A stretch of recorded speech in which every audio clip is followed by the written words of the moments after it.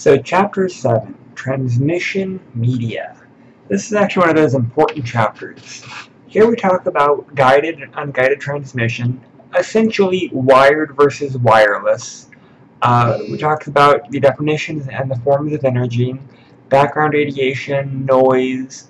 Then we start getting more in depth between the different types of communication wiring or transmission types. So 7.5, we start getting into our guided, more specifically our copper-based portion. Then 7.8, we get into our guided fiber optic or optics. Then after that, we get into our lasers and our IR or our infrared. Then in 7.13, we get into our wireless or unguided transmission. Within that, we have to talk about our satellites, and that's our GEOs, our LEOs, our medium-range satellites. And then about 7.19, we start talking about trade-offs among the different types of transmission medias, trying to figure out which one's best. Then we kind of end with noise and channel capacity.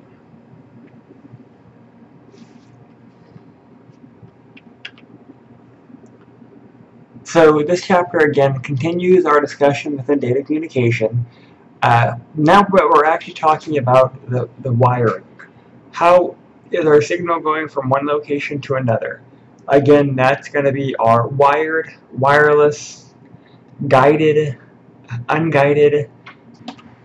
We're going to lead into explaining how shielding and forms of cable or forms of transmission media can prevent noise. And again, we're going to end with the concept of capacity. So, first thing is, why or how can we divide our medias into different classes or categories? Two ways: the type of path or the form of energy, or a combination or a hybrid of both of them. So this is actually how we get to our guided versus unguided. That would be our wired versus wireless. And then even under there, within our wire, we can actually classify them even more. Copper versus optics. Underneath wireless, radio waves or radio frequencies versus satellite or versus laser or versus, well, laser's optical, sorry about that. Radio waves versus Bluetooth versus WiMAX versus satellite. I mean, there's other categories underneath wireless. It's not just wireless and wired. There's subcategories underneath both of them. We're actually going to end with our satellites and our orbits, terrestrial versus non-terrestrial. So I'm going to hold off on certain parts of this because that's at the very end. So here is a very basic breakdown of our types of communications or transmission medias. Here we're breaking them down from energy types: electrical, light, electromagnetic. Underneath electrical, twisted pair, coax. You'll notice those are our copper-based. Underneath our light, that would be our optics, our fiber optic, our infrared, our laser. Lastly, electromagnetic. That's going to be our radio or wireless. And that's going to either be classified as terrestrial radio, radio on the ground, or our satellite, non-terrestrial. I mean, even with these, we can break them down even further. Terrestrial radio, radio frequency, or Bluetooth. I mean, this is going to show you that we can break it down. It all depends on what's going to be the easiest way to do the breakdown.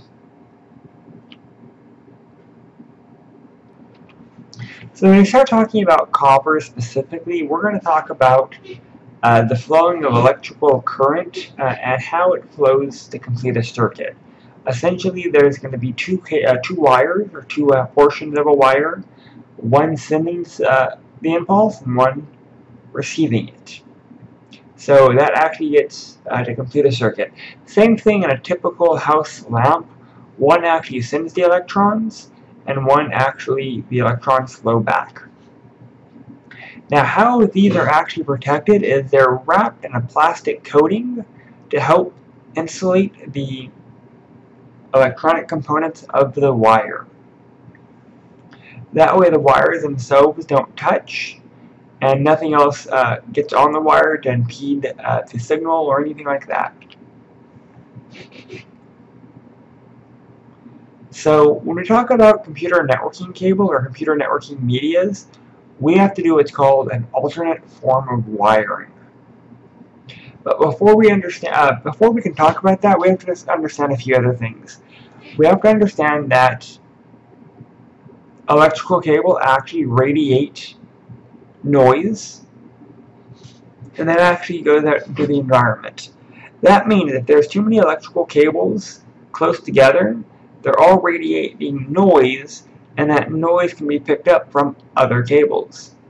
When another cable gets the radiation, it can induce a small signal.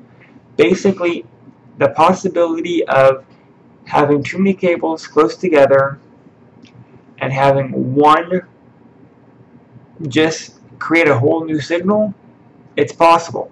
Not super plausible, but it is possible. And I have seen it happen, so we have to be careful of that. There are certain types of shield that can actually absorb the radiation, thus acting as a shield.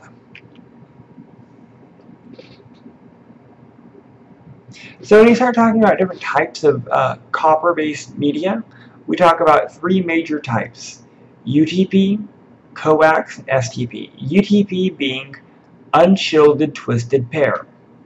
That's what most people are commonly see or commonly deal with.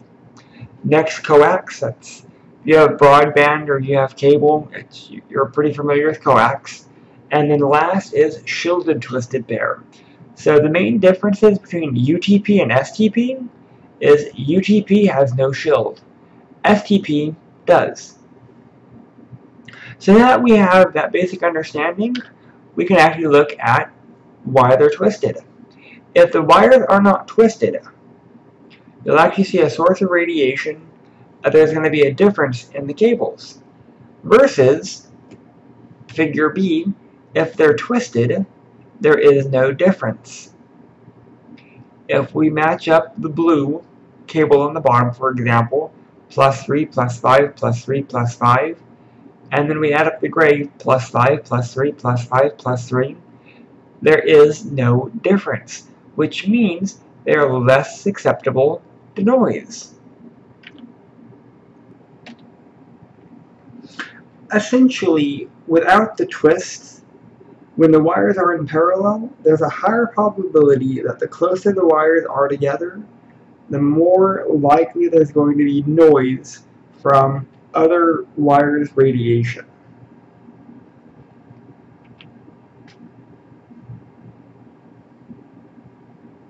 While granted, the twisting pair does allow for some immunity of background radiation, it doesn't fix all of them, it's just some of them.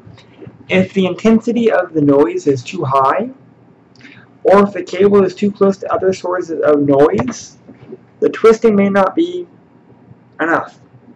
That is actually why we have our shielded twisted pair. Just in case that the typical twist is not good enough, we have an additional step that we can do.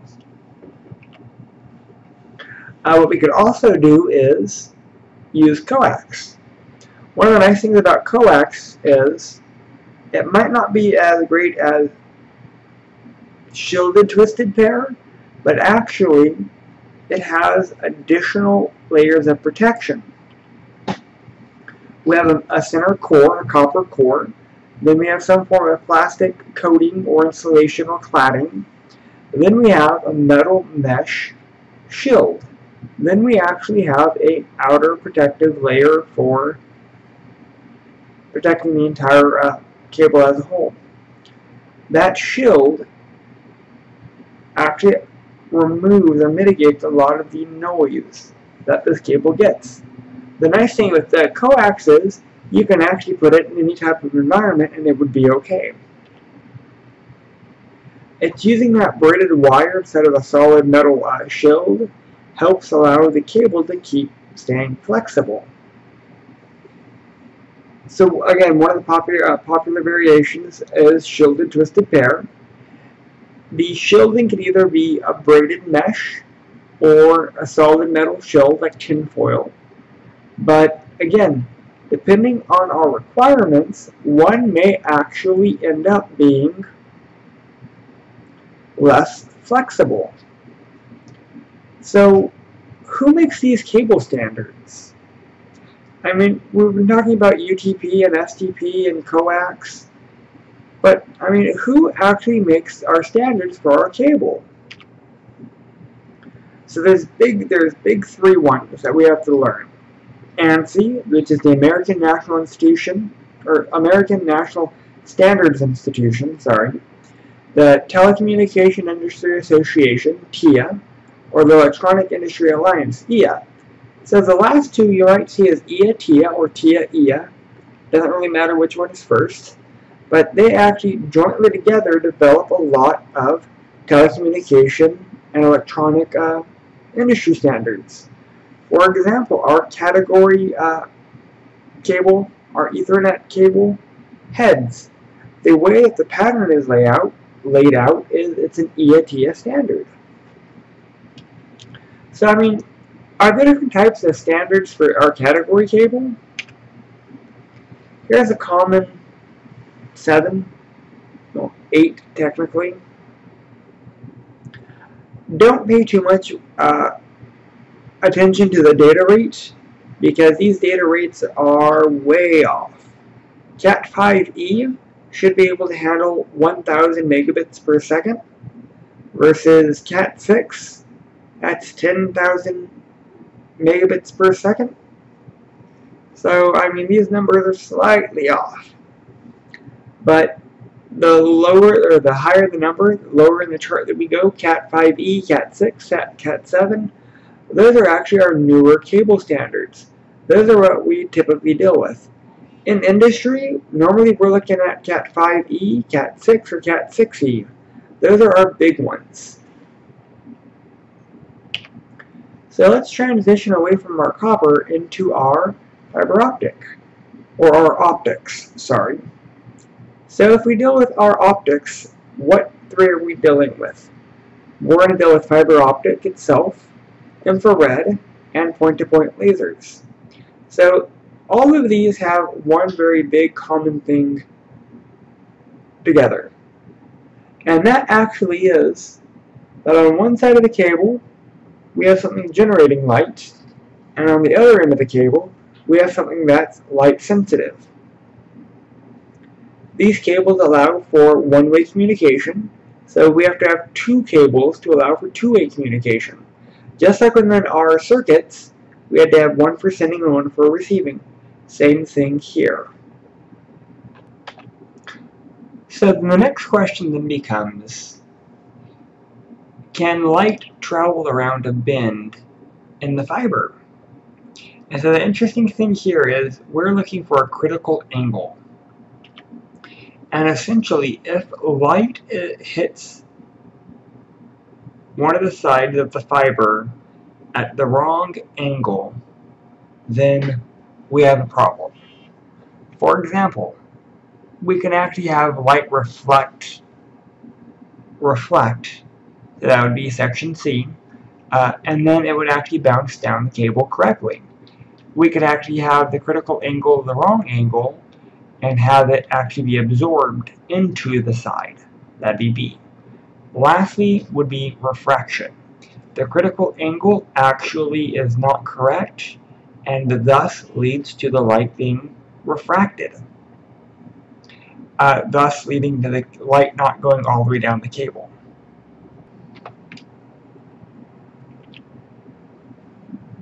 So reflection is the optical fiber the reflection is not perfect. The zigzag going down the media actually cannot go on indefinitely. However, it has been shown that the zigzag actually forces the proton to go a little further than if the proton was just shot down the center of the cable. The further the light goes, the more dispersion there might be. And after a critical point in time, the dispersion gets so problematic, you don't know if it was the data that was being sent was truly what was originally sent. Here's an example. Sent versus received. Received, just the degradation is so bad that you're not sure if that was a 1, like it was an actual signal, or if there was just noise and then amplified. This is a huge error that noise can cause. When we deal with our fiber optic, we have two major types, multi-mode and single mode. Multi-mode is less expensive and is typically used when performance is not important, meaning it's the slower of the two, but it's cheaper. Single mode is the most expensive and provides the least dispersion. However, it has the smallest diameter and it can go a lot farther, but it is incredibly expensive as opposed to multi-mode. So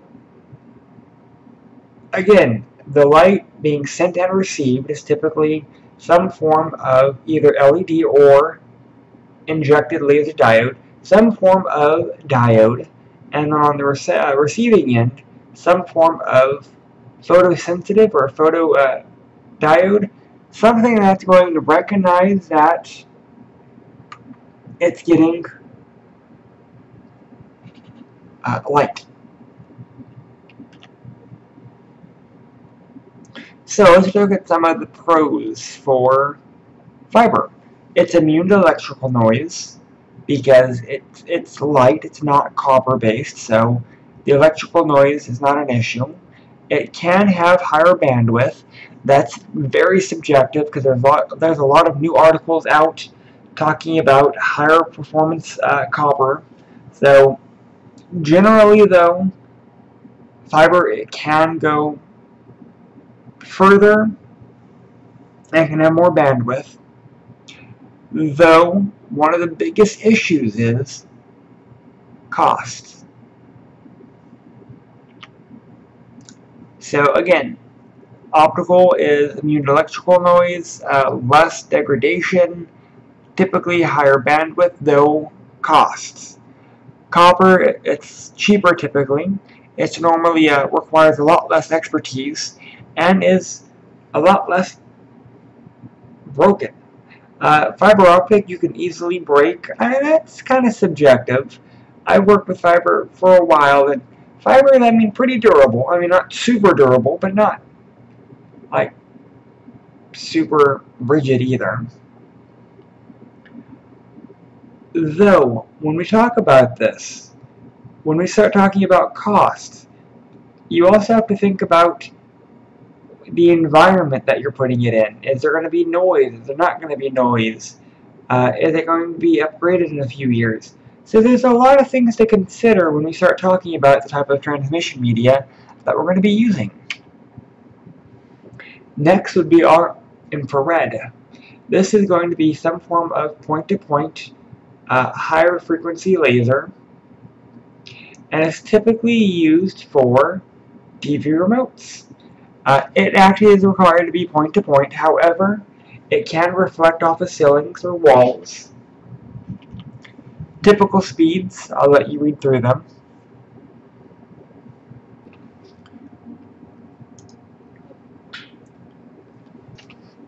So essentially, the point-to-point laser communication is a pair of devices that allow you to, through a line of sight, share small bits of data.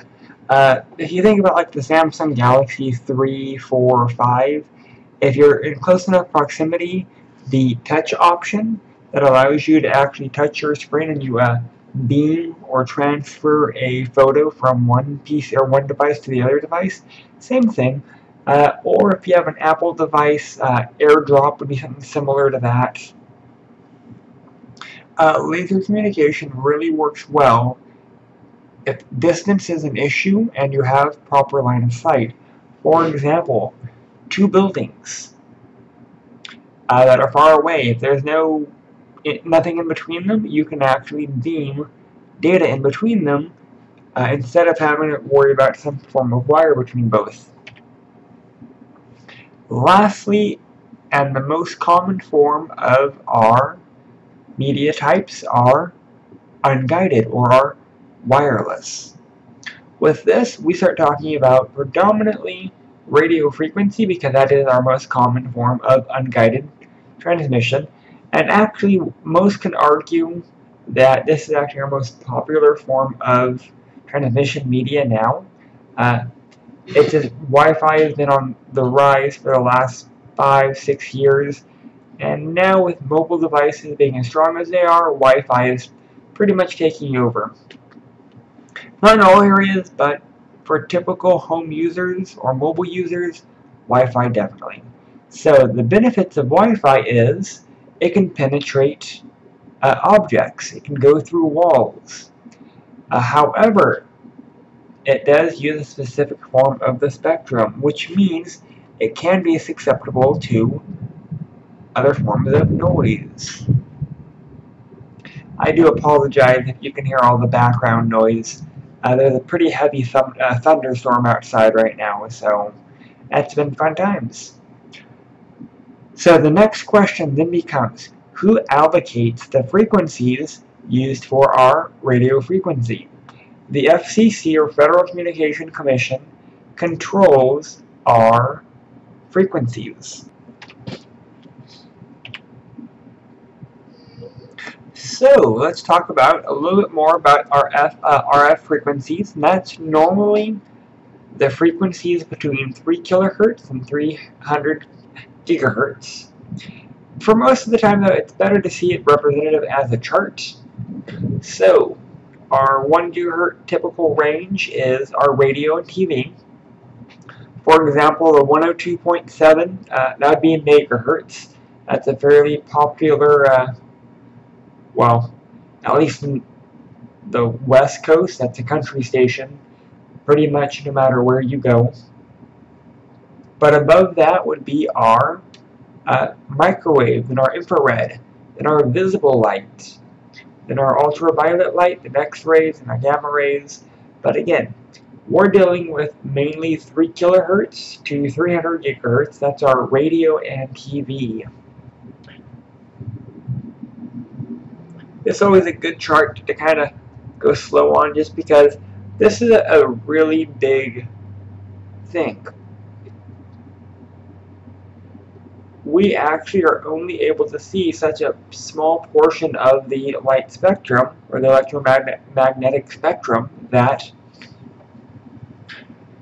we miss so much because we don't actually see it. Even just our radio and TV, that's such a small portion of it. Okay, moving on. Signal propagation. So when we start talking about propagation, we have to think about how is the signal going to reach the endpoint. When you start broadcasting, as it goes further and further and further away from the tower, the waveform starts getting slower and slower and slower. Essentially, as you get further from the tower, the lower the signal strength. The signal strength will still be there a few miles away, just sometimes it's so low that we don't get to see it. Well, we don't normally get to see it anyway, but our devices don't detect it. But the signal is still there. Now we have to talk about two very big things. Terrain. Terrain is the Earth's surface. Our terrain can actually affect our wireless. It affects our wireless predominantly in the form of absorption.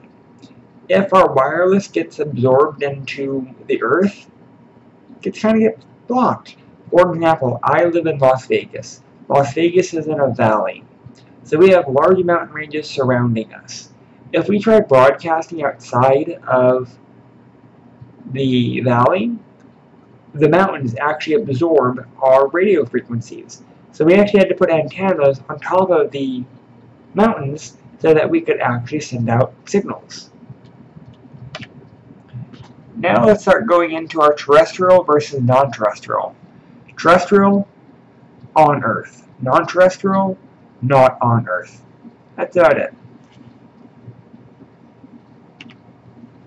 So let's talk about low range, medium range, and higher range. So depending on the range, we actually have the ability to get faster speeds. Higher frequencies mean better speeds. So that's true with almost all Wi-Fi.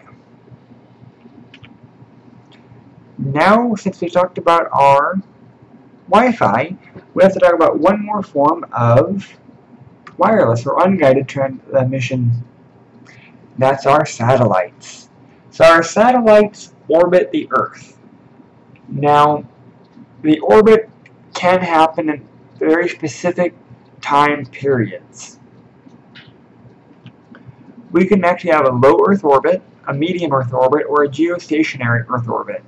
Low Earth orbit means it actually can transverse the planet quicker. A medium orbit means it will actually transverse the planet a little bit slower. A geostationary means it will actually stay right above a specific point, period. Our most common one is going to be geostationary. If you think about our satellite companies, Dish Network for example, they actually have to have a satellite above a specific area regularly. Versus, I don't want to say spy satellite, but spy satellite or other form of telecommunication satellite that might circle the globe. Because they're going to look at different portions of the globe in different areas, where a geostationary one doesn't. It just wants to stay above a very specific geographic spot all the time. For our geostationary, normally they are at our equator and they stay stationary. Basically, they rotate at the same speed that the Earth rotates, so it seems as if they are there. Here's a great example of how we have both ground and satellite,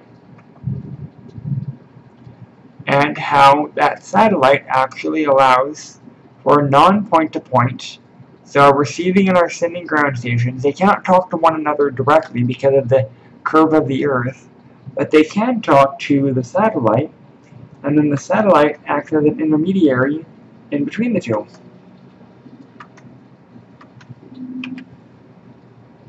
Here is the math formula for the speed at which a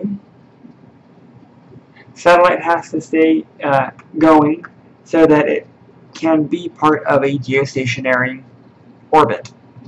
I've never ever had to use this. Some people might find it interesting, some people might not. It's there just in case you want to look at it. So, how many satellites must we have to cover the Earth's surface? The typical number is 3. Though, that's a lot of information to pass just between 3, so minimum is 3. That doesn't mean that 3 is the best number, it just means minimum you need 3.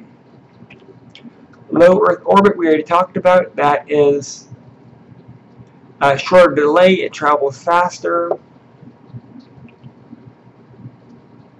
Though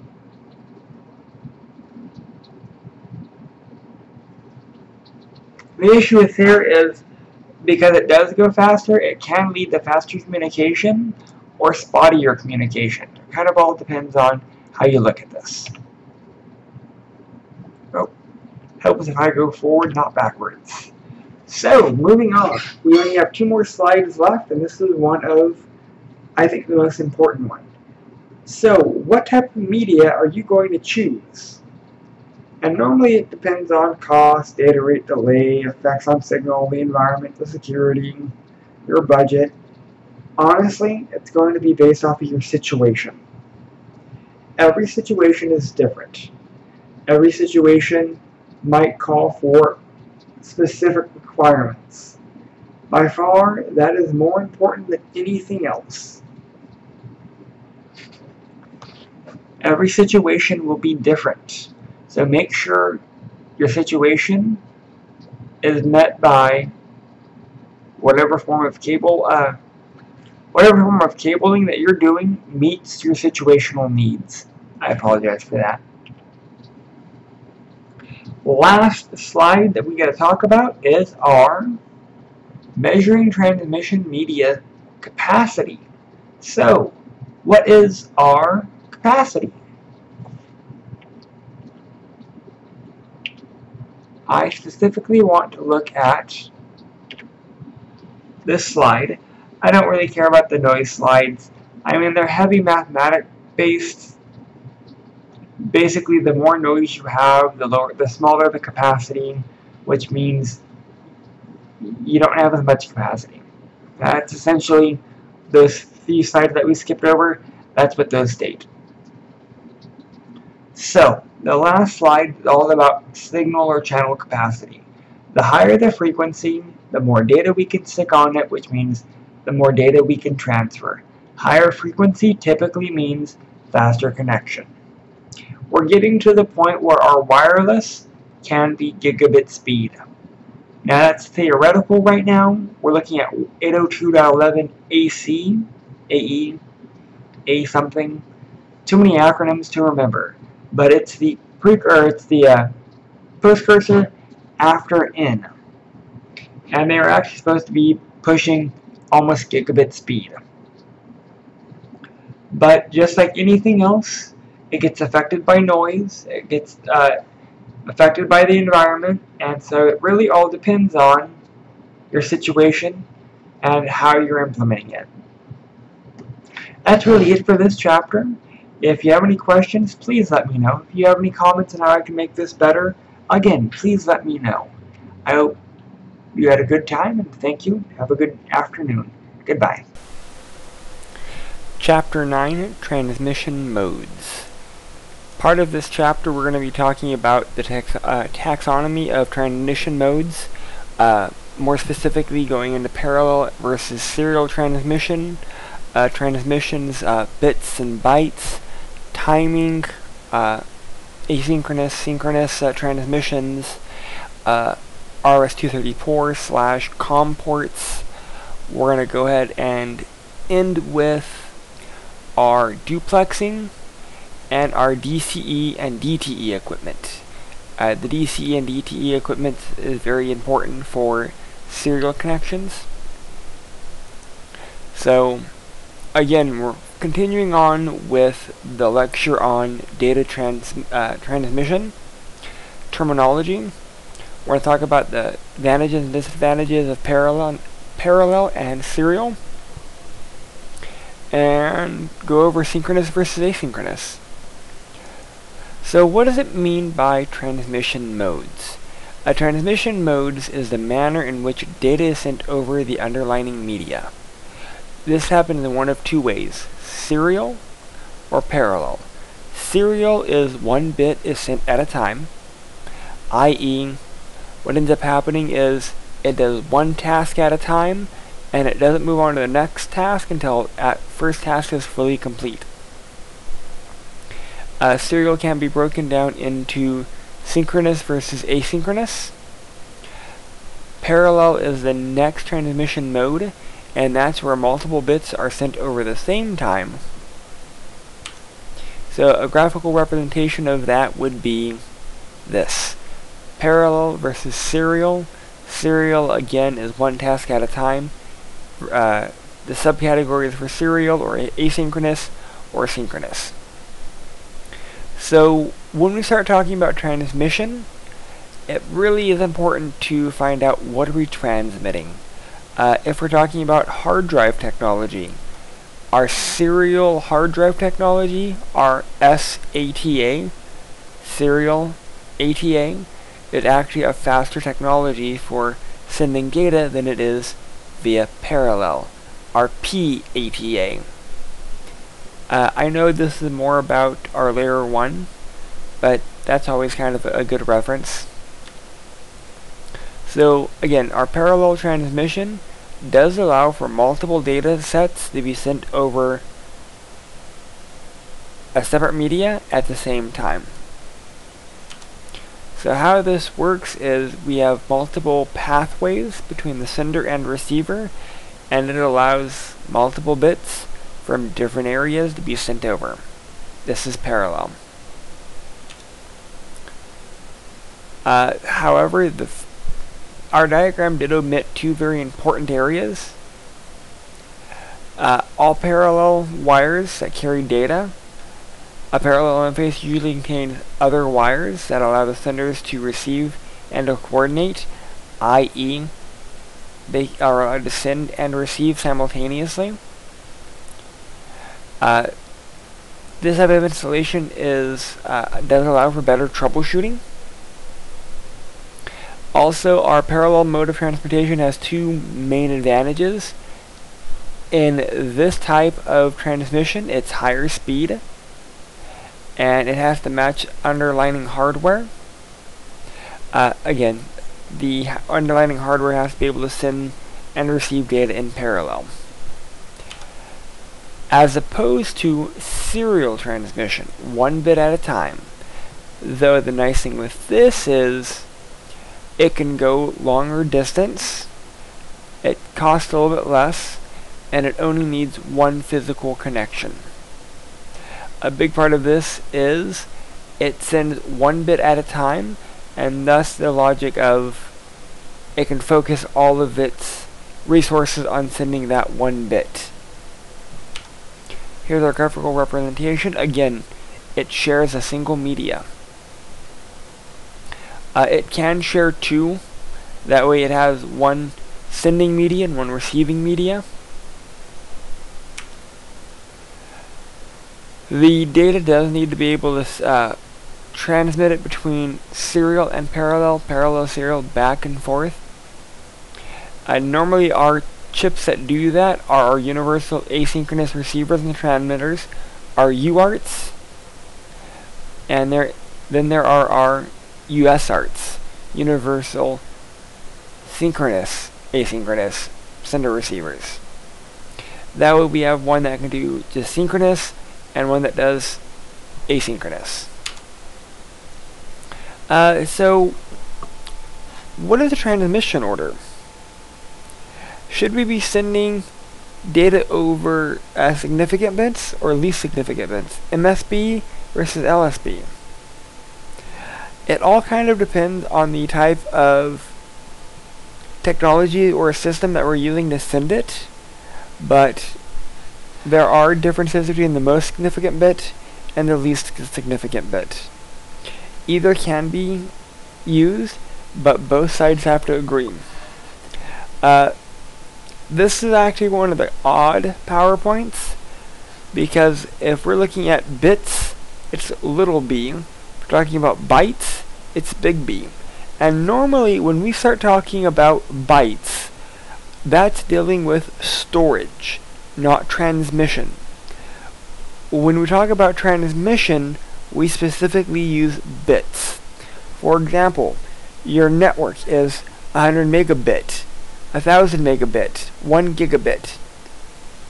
When we talk about storage, we use bytes. We have 100 gigabytes, we have 1000 gigabytes, we have 1 terabyte. Bytes are used for storage. Bits are used for transmission. That's a big thing to get.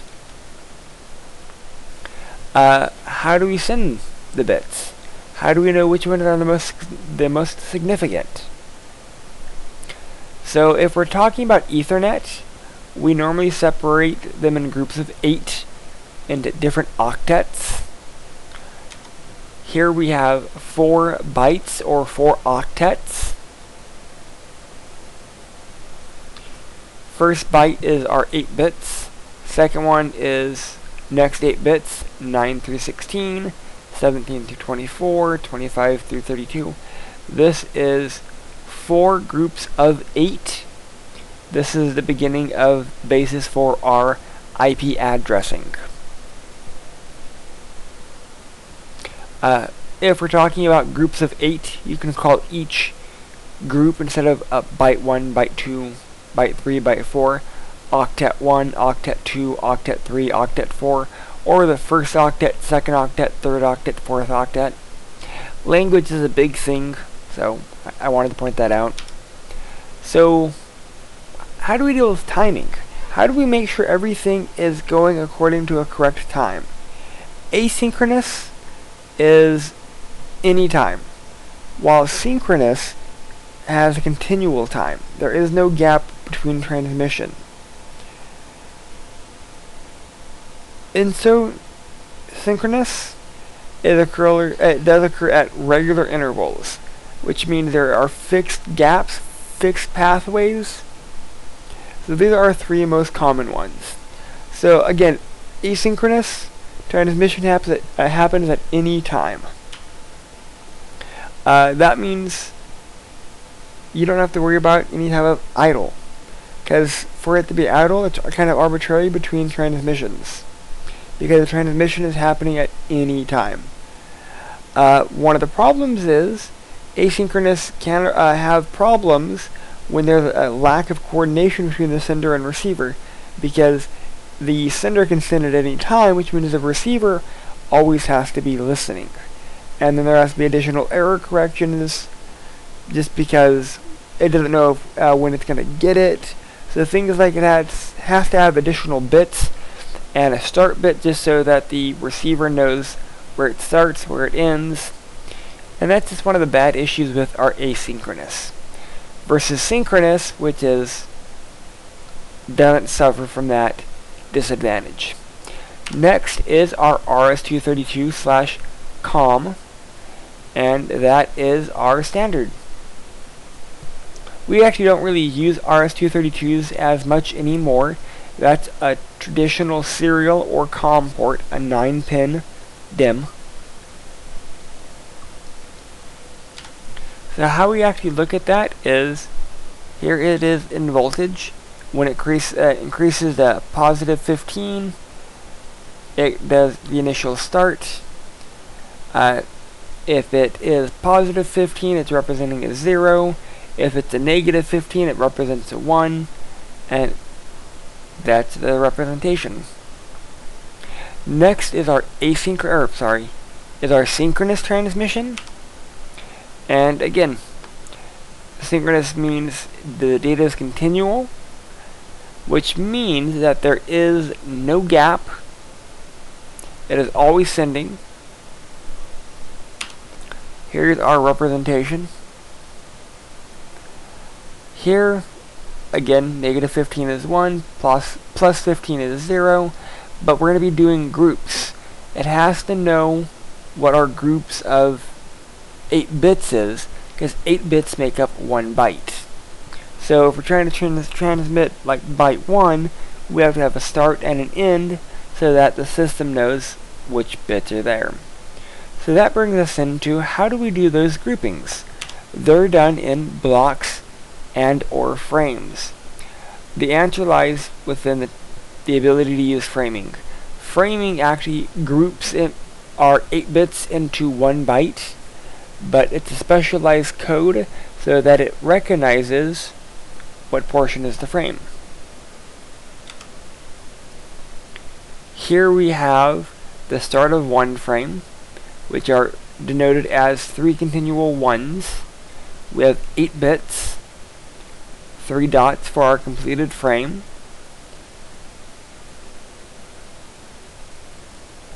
That way it knows it has the start and an in, and it recognizes how to do that. Last is our isosynchronous transmission, and that is to allow for a steady bit flow. One of the interesting things here is it's a steady rate flow. Things that need less noise, less jitter. Things like VoIP or voice. That way it can guarantee a specific delivery. One of the last major things we talk about is our duplexing. So how do we send? How to receive? Can we do it one time, one way, both ways? Do we have to share media? Normally I want to use like a surface street, for example. Is it one-way traffic flow? If so, that's simplex. That means it only can flow one way. If traffic can flow one way or the other way, but only once at any given time, it's half duplex. So that's like when you come to a road and there's construction, there's only one pathway, but the construction workers actually control traffic. That way one set of traffic can go.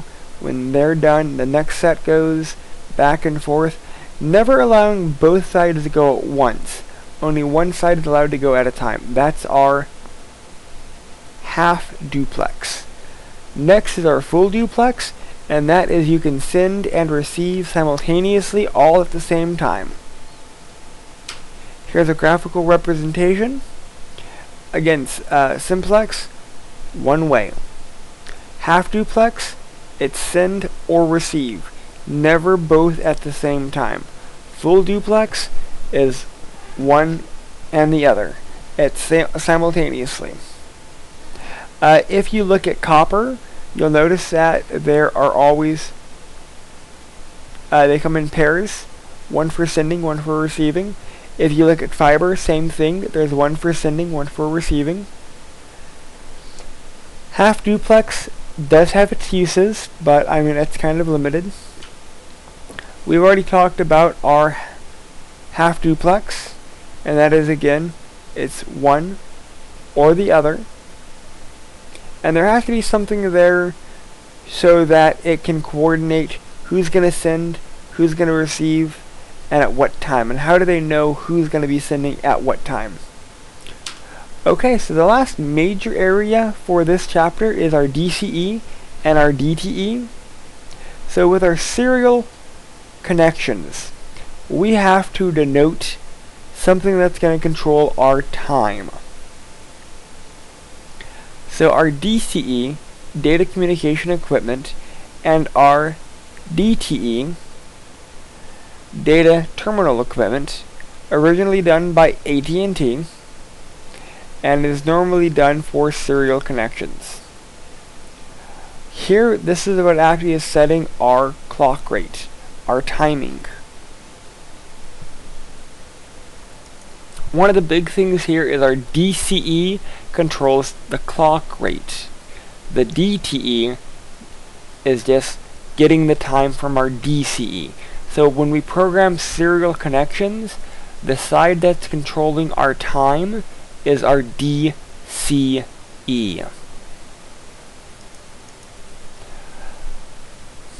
For a academic standpoint, we have to make sure that our DCE, again, it's the ownership of our time. It's the portion that controls our timing. It's our time master, if you will.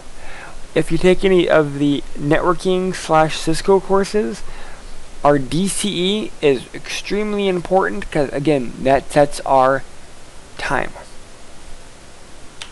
So time in what regard? That could be time for our modem, time for our terminals, time for our serial interfaces. It's just dealing specifically with our timing. And that is chapter 6 in a nutshell. Thank you. Okay, so I wanted to discuss some follow-up items. One of the first things is our APA formatting and citation. That goes for both our IPs and our discussions. Remember that we have to do all of our work according to APA manual. So if you're not sure how to do that, go online. You can type in APA formatting. If you don't want to look it up online, you can go to any of the tutorial services. We have a writing, we have a library service. They can give you additional resources on how to do APA formatting. That's important. That's not going away. In discussions, same thing. We have to be doing our citations in our discussions, because one of the big things is, for our citations, we're building off of other people's works.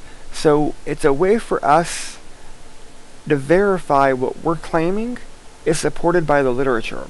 So when I say something at the sky is blue, you can take my word for it, or if I provide a citation, you can take an expert's word for it, and then I built off of that.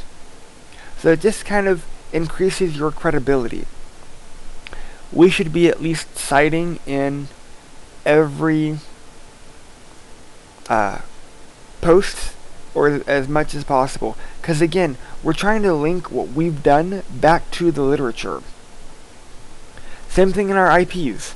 Every paragraph should be tied to a source. Every paragraph is an idea, and every idea we need to have support within the literature. And I know at this level it's not that big of an issue, but you want to get in the habit of doing that, so when you start doing higher level work, it's second nature. Also, length. We don't need posts that are great job. I mean, don't get me wrong, it does add to it, but when I start grading for posts, I'm not doing full credit for those that have 3 posts and 2 of them are great jobs. I don't count the great jobs as a post. For our discussion board, I'm looking for 3 solid responses with citations.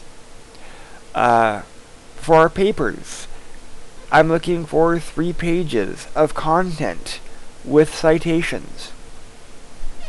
So what I mean by content is, that's 3 papers on topic. That's not a cover page, that's not your reference page, that's 3 content pages. 2 if you're really good, but I'm really looking for 3 if you're doing diagrams. Diagrams totally are okay, as long as you're doing them within APA formatting.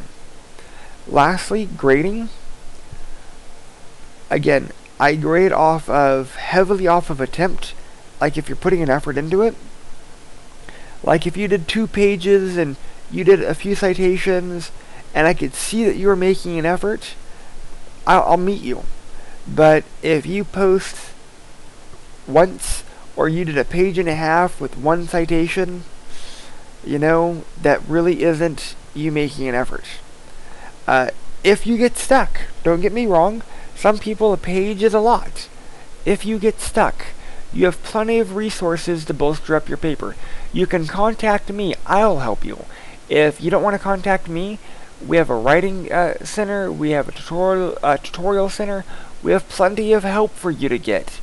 If you need tutoring, there's a lot of tutoring out there. And again, provided from the school. All you have to do is say something. For our tutorial lab, we have tutorial services for SQL, we have tutorial services for database, we have tutorial services for math, English, writing, research, library services. I mean, we have a great amount of tutorial services. And if we don't offer tutoring in a specific area, you can ask for it specifically, and they will find tutors for you. So you could not get tutoring because you can. If you ask for help, the school will get it. If you cannot get it from the school, there's other help. I will sit down with you. I will do as much as I can with you. If you need one-on-one, if you need tutoring and you don't get tutoring, that's not a failure on my part. That's not a failure on the school's part. That's only a failure on your part, because there's plenty of opportunities there. You have my number. You have my email. You have 2 emails from me, you have my cell phone number, you have plenty of ways to get a hold of me if you need help. And again, if you don't capitalize on help and you need help, that's on you. Okay, there's plenty of help out there. All you have to do is say something. Thank you.